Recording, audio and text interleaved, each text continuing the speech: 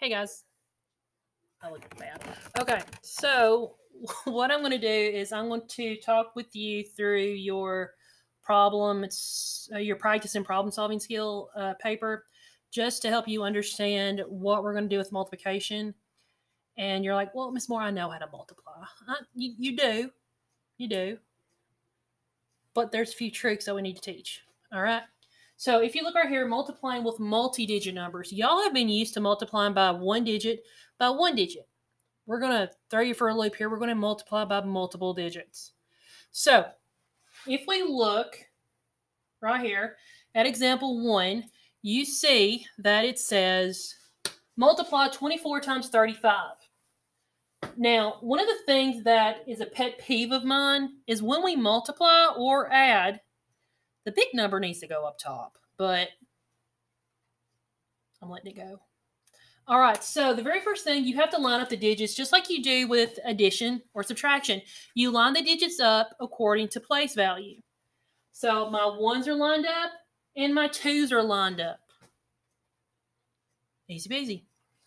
All right, now, what we do now is we start to multiply. You're going to multiply 24 times 5 because 5's in the ones place. You start at your ones place. So I'm going to go 5 times 4, and we know that is 20. Okay? I know that's 20. Okay? Now, because of the whole place value deal, I can only have one digit per place value. So what happens is I have 20. Basically, if you want to think about it this way, pretend when we have our unit blocks and the sheets and everything like that, when we have ones, they're those unit cubes, right? All right, here's the deal. How many unit cubes are in one rod? Remember that rod's the straight line? That's right, there's 10. So think of it this way. If 5 times 4 is 20, and we're in the ones place, that means I have 20 unit cubes. Now, these 20 unit cubes can't stay 20.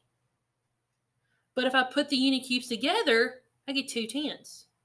So what happens is I drop my 0 down, and I put a 10, where that hand was, I put a 10, I put the 2 over the 10s place. Now,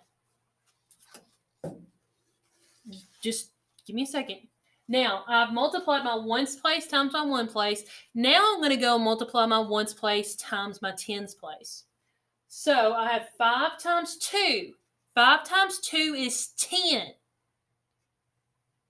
That's it. 5 times 2 is 10. But we have our little dangly number up here. And what do we do with it? We just add it. 5 times 2 is 10, plus 2 is 12. Now, I've made it a habit of as soon as I use that dangling number, I exit out so I don't use it again. Because when it comes to doing the next part, it can get kind of confusing. So, my answer for 24 times 5 is 120. Now, I'm not finished because I have to go to my tens place. Okay?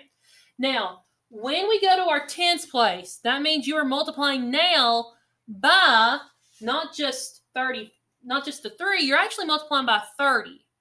Because if you were to break this number up, you could say 24 times 30 and then 24 times 5, and you'll get the same answer if you add them together.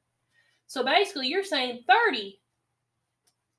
No, you're not. You're saying, yes, you are. You're saying 3 times 4. 3 times 4 is 12. We know that. But here's the deal. You can't put your answer in the ones place because we've already done our ones. We are starting in the tens place. So that means our number has to start in the tens place. So we have to put a 0 right here. That 0 is very important because that can change your answer. Always, always, always. We got to get to the habit, and we will get into a habit of it. Believe me, of putting that 0 down in the ones place when we're multiplying by the tens. Now we just continue to multiply. We have 2. I'm sorry, no we don't. we have 3 times 4 is 12. So we put our 2 and we kicked up the 1. Because you have 12 unit blocks or unit cubes, I can make 1 rod out of them and I have 2 left. So I take those 2 and I kick up the 1. So then I'm going to go 3 times 2 is 6. And then I add my dangling number, which is a 1. So 3 times 2 is 6 plus 1 is 7. So 720. I'm not done yet. These are what we call our partial products. That means you haven't got the answer yet. You're partially there. So what we do is we add our partial products together. And we get 840. So the answer is 840. I know that was a long, drawn-out example to do one problem, but believe me, I'm still working on it with 5th graders. So, example. This is a 4-digit number by a 2-digit number. What we did is you have 2 times 8. Okay? 2 times 8 is 16, right? But remember, I can only put 1 digit per place value. So I'm going to keep the 6 because it's in the ones place and kick up the 1. So write the 6 down. Any number times 0, we know that is 0. So 2 times 0 is 0, plus 1 is 1. Now, I dropped my 1 down. 2 times 5 is 10. So I'm going to drop my 0 down and kick up my 1. Just continue going. 2 times 3 is 6, but I have my dangling number up here. Sorry, I have my dangling number, and 6 plus 1 is 7. So the answer ends up being 7,016. Now, we will continue to go over this and over and over and over it until you're sick of it. But if we continue to go over it, you may be sick of it, but you'll be able to do it just like that. And you'll come back over here and teach me how to do it. Or, you can help little brother, little sister, even older brother, older sister.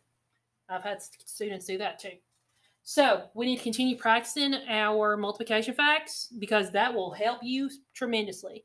You will have a second video with the work from Monday's practice and problem solving. I just wanted to do a video of this to just give you an example of how we're going to work with multiplication. All right, I'll talk to y'all later. Stay out of trouble, and that's it.